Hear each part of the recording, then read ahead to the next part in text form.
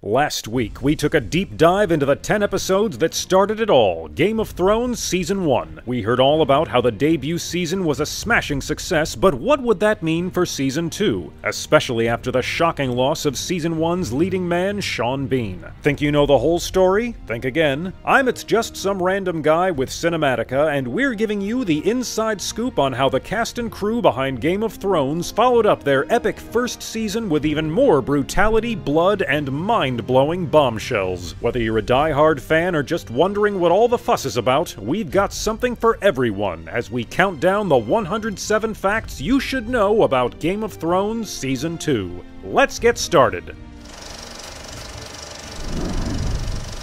Number 1. In an unprecedented move, HBO ordered the second season of Game of Thrones just 2 days after the series premiere, all thanks to the pilot's critical acclaim. Number 2. Just like the first, series creators David Benioff and D.B. Weiss served as head writers and showrunners for the second season. Together they wrote 6 out of the 10 episodes. Number 3. Actor Peter Dinklage, who plays Tyrion Lannister, was given top billing in Season 2 after winning an Emmy, a Golden Globe, and more for his incredible performance as the rejected but capable royal in Season 1.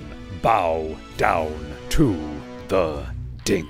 Number 4. Fan favorite Dinklage is the only actor that appeared in every episode of the second season. Number 5. In order to afford the incredible scope of the season, notably the Battle of the Blackwater, Benioff and Weiss, quote, pleaded on bended knee, unquote, to receive a 15% increase in the season's budget, taking the budget for the season all the way up to $70 million. Number 6. The $7 million per episode allowed creators to expand filming locations, adding Croatia and Iceland to their home base of Northern Ireland. Number 7. King's Landing was represented by the ancient Croatian port city of Dubrovnik, which is home to the most famous haunted island in the world, Doxa. Google it. It's real and it's terrifying. Number 8. Producers also filmed scenes of Qarth and Slaver's Bay around Dubrovnik, as the port's various landscapes can provide both an isolated appearance, Qarth, and the appearance of a more bustling trade center like Slaver's Bay. Number 9. One amazing pain in the ass, Dubrovnik is an old, beautifully walled city. Unfortunately, that means there are no elevators, so any gear or set dressing had to be carried by hand up dozens or even hundreds of flights of stairs. Number 10. Speaking of exotic landscapes, the crew was allowed to shoot on actual glaciers in protected national parks in order to film the Night's Watch expedition Beyond the Wall. Number 11. Following in the footsteps of the first book and season, Season 2 was based on the second book in the series, A Clash of Kings. Producers strayed a little from the book's storyline, holding off on introducing certain pivotal characters like the psychotic Ramsay Snow until they were central to the show's plot. Number 12. In adapting Clash of Kings, producers altered age and ethnicity as well. For instance, Salador San, the slick, savvy pirate, was white in the book, but played by African-American actor Lucien Masamati on the show. Hardcore HBO fans may recognize him from the #1 ladies detective agency. Number 13. For the second year in a row, Game of Thrones had the biggest cast on television with over 250 speaking roles. Number 14. HBO made its first new casting of the season with Natalie Dormer in the role of Marjorie Tyrell. Audiences may recognize her as Anne Boleyn from Showtime's The Tudors. She joined Game of Thrones after her character on The Tudors was beheaded, so she's used to the gore. Number 15. The Greyjoy family expands this season as we meet Theon's sister Yara, played by the crazy talented Gemma Whelan. She's best known for her roles in the films Gulliver's Travels and The Wolfman. Number 16. Yara was named Asha in the novels, but producers changed the character's name so she wouldn't be confused with Osha. If you remember, producers did the same with young Lord Robin of the Vale, changing his name from Robert so he wouldn't be confused with Robert Baratheon. We still managed to find something to be confused about, though. Number 17. Yara was first offered to British pop singer Lily Allen, who was the real-life sister of Theon, aka Alfie Allen. Number 18. Lily Allen turned down the role because of the light incest the part required. Allen said she felt uncomfortable because she would have had to go on a horse, and he would have, quote, touched her up and shit, end quote. Good call, Lily. Number 19. Ballantoy Harbor, the location where Theon Greyjoy returns to the Iron Islands in Season 2, is still a working harbor in Northern Ireland. Pretty impressive considering it was built in the 1700s. Number 20. The crabby and bitter Balon Greyjoy, Theon and Yara's father, is played by the incomparable Patrick Malahide, a Brit with over 113 credits to his name. King of the Ironborn has been around the block. Remember him from Billy Elliot? He played a crabby, bitter school principal. Typecast much? Number 21. This is important and will come into play later, so pay attention. The Greyjoys have a rich history as pirates and plunderers. Quellen, Baelin's father, was a moderate who forbade plundering to keep peace with Westeros. But Baelin reinstated aggression, strengthening his self-proclaimed kingdom. In the Game of Thrones, you win or you die, and you also reap what you sow. Number 22. One confusing aspect of this season was Baelin's apparent hatred for Theon upon his return. Well, here's what's up. Baelin lost his rebellion against King Robert Baratheon and had to retreat to the Iron Islands with his tail between his legs. And to keep him in check, he received the ultimate humiliation. His only surviving son was taken and given to Ned Stark as a sort of insurance policy against future attacks. Theon's return is a reminder of the massive, humiliating defeat that defines Baelin's reign. Number 23. Let's stay upon the narrow sea. Irish actor Liam Cunningham was cast as Davos, a fan favorite from the novels for his self-deprecation and fealty to Stannis. Cunningham was an electrician for years before trying acting in his late 20s. Number 24. Davos's last name is Seaworth, but his nickname is much more interesting. He's known as the Onion Knight because of his legendary smuggling of onions and other food that helped keep Stannis' army alive during a previous siege. This isn't really talked about on the show, but covered in more detail in the book. Number 25. The Onion Knight is missing the fingertips on his right hand. In the book, it's his left hand, but Liam Cunningham is left-handed, so it would have been a whole thing. This is a punishment for his past crimes of smuggling and was required by Stannis in order to earn knighthood for his current smuggling that kept Stannis' army alive. Number 26. The role of Melisandre is played by Carice van Houten, a Dutch actress known for her roles both on stage and screen. She previously appeared in the movies Valkyrie and Repo Men. Number 27. Carice was originally offered the role of Cersei Lannister. Fortunately for Lena Headey and her fans, Van Houten was forced to turn down the role. She was in the process of filming a Dutch comedy when filming for Cersei's role began. Number 28. Van Houten is also a published pop rock singer. Though it's her passion, when asked if fans would ever hear Melisandre sing on the show, she laughed, "Yeah, but can you see Melisandre singing in a cave? Like, 'Good evening, ladies and gentlemen, the night is dark and full of terrors. Let's go!' To answer her question, no. No, we can't. Number 29. Melisandre and Seaworth had a thing at one point. Well, not exactly. Cunningham had previously played Van Houten's lover in the 2011 film Black Butterflies. You know you're a true Game of Thrones fan if you're having a real hard time imagining such a pairing. Van Houten joked about this on Twitter, posting an image from the film and tweeting to her fans, "Davos and Melisandre, don't say they didn't try, #Black Butterflies." Number 30. British actor Stephen Delane joined the cast in Season 2 as Stannis. US audiences might know him as Thomas Jefferson in HBO's John Adams. Number 31. Delane is also the father of actor Frank Delane. Harry Potter fans know and love Frank as the young Tom Marvolo Riddle, and he's previously appeared in Sense8 and Fear the Walking Dead. The Delanes also had the pleasure of acting alongside one another in the independent film Papadopoulos and Sons. Number 32. Gwendolyn Christie was cast as the righteous Brienne of Tarth. George R.R. Martin was so stoked by her casting that he broke the news himself on his website. Number 33.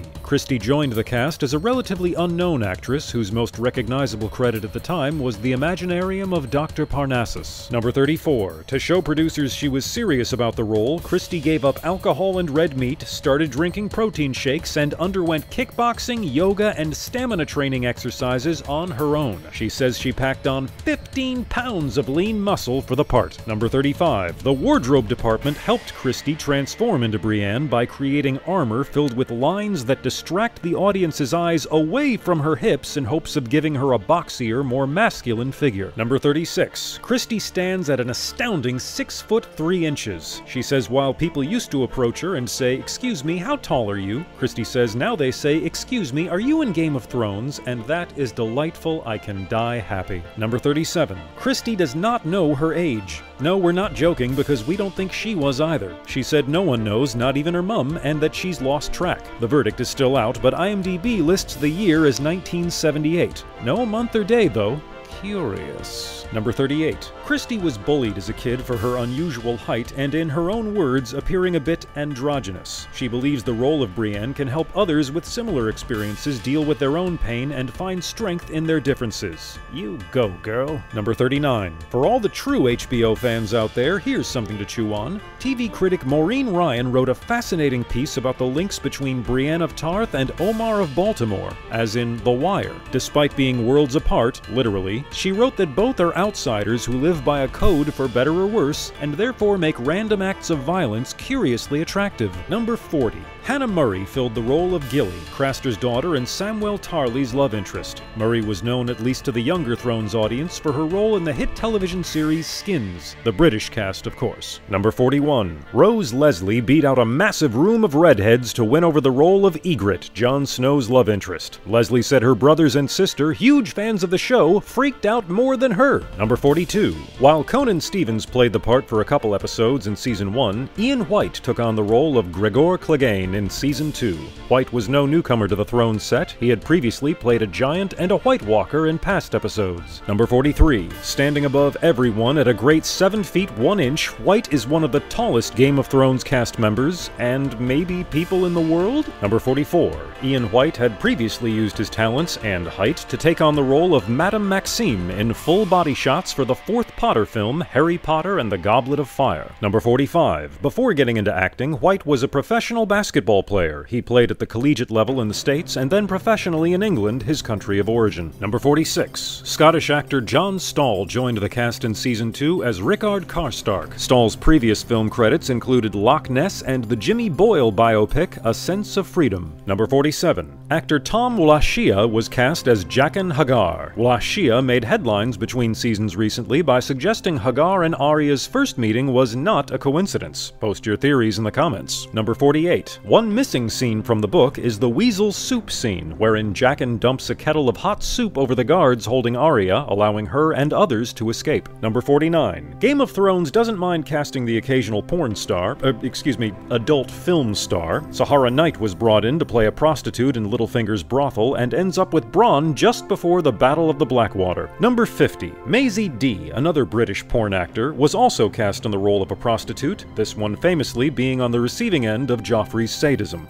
Number 51. Roy Dotrice, who narrates the Song of Ice and Fire audiobooks, was cast as Helene the Pyromancer in Season 2. Dotrice was originally supposed to play the role of Grand Maester Pycelle in Season 1, but unfortunately, he became ill shortly before shooting began and was replaced by Julian Glover. Number 52. When Sarah McKeever first appeared in Game of Thrones as Stannis' slightly deranged wife Selyse in the Season 2 premiere The North Remembers, she had no dialogue and went uncredited. Due to time constraints, the production team wanted to wait to officially introduce the character in Season 3, at which point Sarah was out and Tara Fitzgerald was cast in the role. Sorry, Sarah. Number 53. The enormous and expanding world of the show required some fancy scheduling. Filming took place over the course of 106 shooting days, but required 2 completely separate crews working at the same time in different countries. The crews were nicknamed Wolf and Dragon. Number 54. Alright, so let's get into the nitty-gritty details. This season was enormous because we're seeing the full scope of just how many people think they have a claim to the Iron Throne,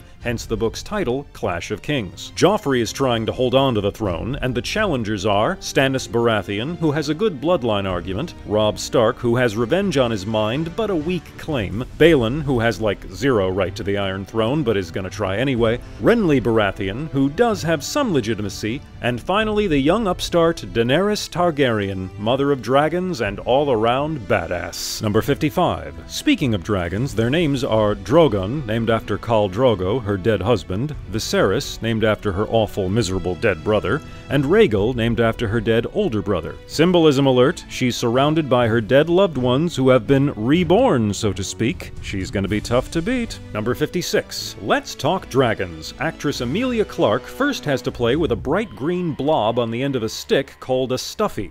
This is removed and painted over with the CGI dragons in layers. First a skeleton, then muscle tissue layers for texture, and finally the finishing touches are added, making each dragon look colorful and dirty. Number 57. Creators of the effects is Pixamondo, based in Germany. Believe it or not, they studied young geese and bats with really big wings. I see it. A big question Pixamondo wrestled with: how do teenage dragons fly? They created wind tunnel simulations and ended up with a mix of eagle and bat movements, eagles for soaring and bats for taking off. Number 59. The first episode, The North Remembers, shows us the red comet that all characters can see streaking slowly above them. The comet is known as the Red Sword, a sign of the Red God, and emerged shortly after Daenerys' dragons were born. Number 60. Speaking of the Red God, the Red Priestess Melisandre becomes a major player this season. Though her history is fleshed out in the books, not so much in the show.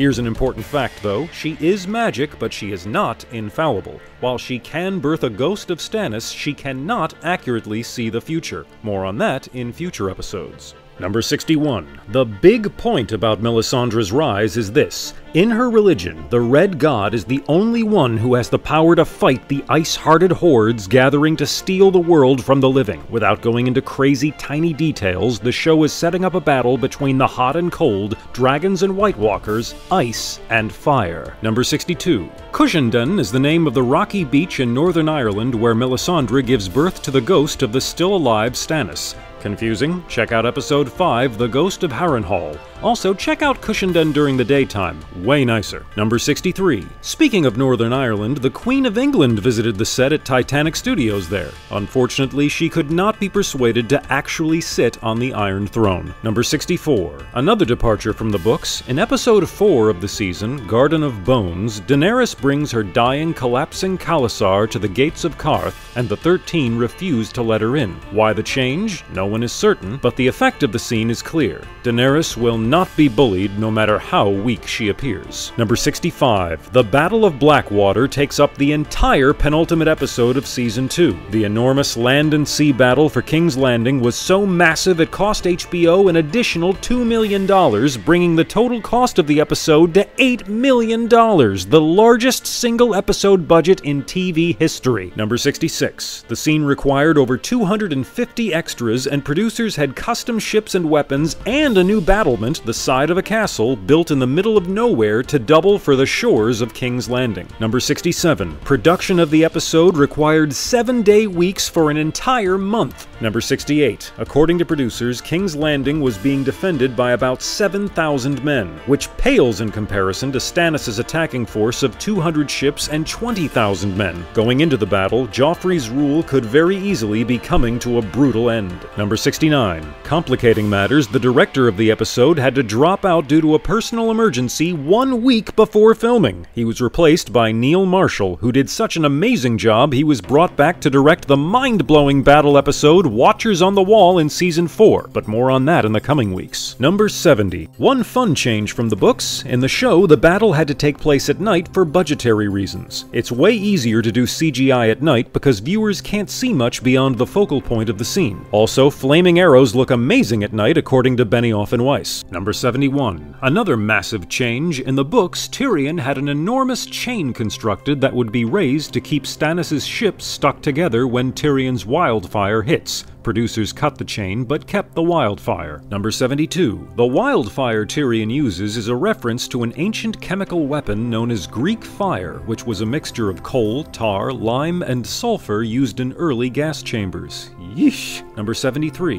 Why did Cersei ask for milk of the poppy? Well, according to the books and hinted at on the show, she would drug herself should the Lannisters lose the battle in order to avoid beheading by Ilyn Payne. Number 74. Remember from our last 107 facts on Game of Thrones Season 1 that George R.R. Martin writes one episode every season? For Season 2, it was Blackwater. Martin joked, "Benioff and Weiss gave me the hardest episode of the season. I think it was their subtle revenge for creating such a difficult-to-produce show." Number 75. The battle used more VFX shots than any other episode, creating hundreds of horses and over 200 ships in post-production, among dozens of other computer-generated creations like soldiers, green wildfire, and even elements of the castle and shoreline. Number 76. Surprisingly, Tyrion keeps his nose. In the books, his nose is chopped off during the Battle of Blackwater, but producers didn't want to digitally remove it in every frame for the rest of the life of the show. Number 77. One more small but important change. On the show, it's Sir Loras Tyrell, Renly's lover, who rides into the battle wearing Renly's armor to honor him. In the books, it was a minor character, Loras's brother, Garland. Number 78. Yes, the Hound is scared of fire. Harkening back to abuse he suffered at the hands of the Mountain, his monstrous older brother, the Hound flees instead of fighting near the wildfire. Number 79. Blackwater became one of the highest-rated episodes of the entire series with a record of 3.38 million viewers. Ratings haven't gone down since, and major media outlets refer to Blackwater as the episode that made Game of Thrones a bona fide hit. Number 80. Moving on to the lighter side of Game of Thrones, the second season only gets sexually explicit in 8 out of 10 episodes for a total of 7 minutes and 40 seconds, as opposed to Season 1, which got a perfect score if you're into that kind of thing, clocking in at 10 out of 10 episodes for a total of 8 minutes and 10 seconds.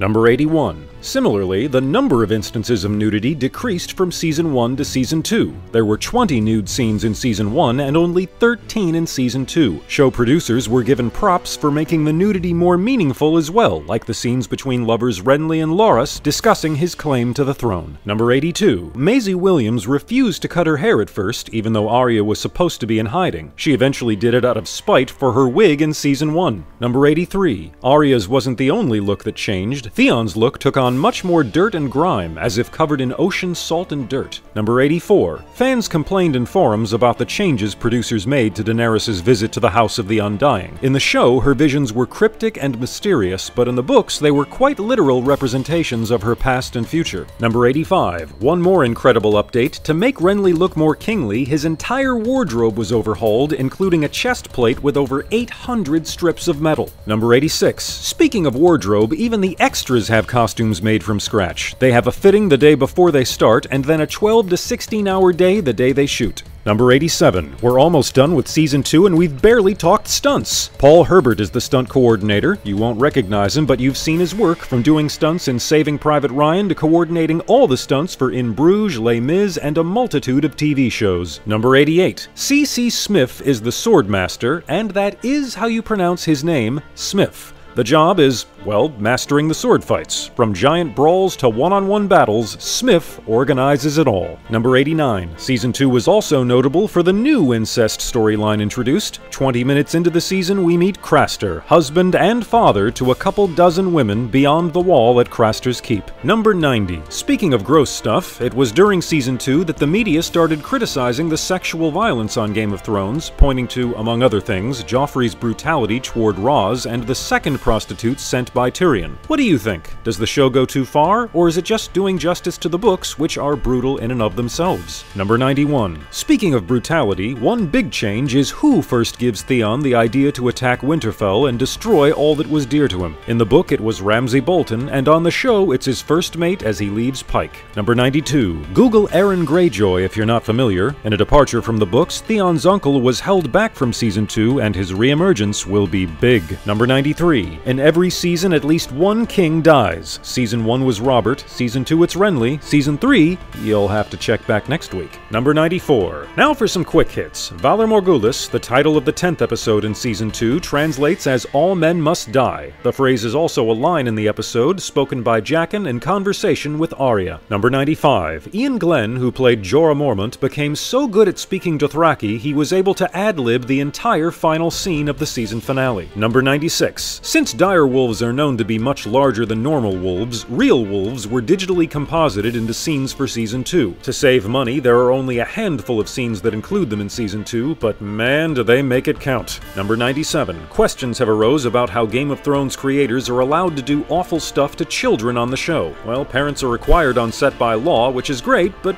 pretty damn awkward for Sophie Turner's parents, according to Dan Weiss. Number 98. According to Benioff, the only time Turner was genuinely afraid was when she had to sing in Season 2. Really? All those explicit scenes and humming a little tune is the one that got you? Number 99. Season 2 marked the final season in which Clarke went full-on nude on Game of Thrones. The actress took a stance and refused to strip naked after the first 2 seasons of the show, telling producers, "I want to be known for my acting, not for my breasts." Number 100. Speaking of nudity, while Season 1 was given an R16 rating upon its DVD release in New Zealand, Season 2 was strictly branded with an R18 rating, resulting in all those 16 and 17-year-old fans doing a little sneaking around. Number 101. Some fans with too much time on their hands started a petition following Season 2 to fire the actor playing Rickon Stark. Luckily, the petition only received 10 signatures. Number 102. The show is known for its multitude of deaths, and Season 2 was no exception. There is a bookstore in England called Waterstones that has a dorking section, and they've labeled every death. Number 103. Season 2 saw continued growth for the show. 4 million viewers tuned in to watch the Series 2 finale, finale a new high for the show. Not only that, Thrones celebrated a 1 million viewer increase from its Season 1 finale. Number 104, Game of Thrones Season 2 Blu-ray is still in the top 400 sellers on Amazon 4 years after its release. Number 105, the Blu-ray editions of Season 2 contain Dragon Eggs, Game of Thrones' version of Easter eggs, including a special video on the War of the Five Kings. Number 106, Season 2 is also beloved critically. It currently holds a 97% critics rating on Rotten Tomatoes, 14% higher than Season 1. Number 107, at the 64th Primetime Emmy Awards, the show's second season was nominated for 12 awards, and Dinklage was once again the only cast member to get a nomination. However, the show tied Homeland for most Emmy wins of the night. Thanks for watching Cinematica's 107 Facts You Should Know About Game of Thrones Season 2. Like what you just saw? We've got 107 Facts You Should Know About Game of Thrones Season 3 coming out next week. And if you love obsessing over movies and TV, be sure to tell your friends. Like this video and subscribe to Cinematica, where we help you watch smarter.